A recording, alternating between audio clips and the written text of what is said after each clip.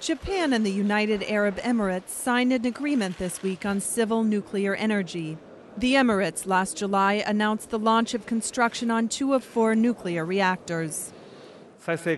Japan can contribute to the energy supply of the United Arab Emirates in both the nuclear and renewable energy.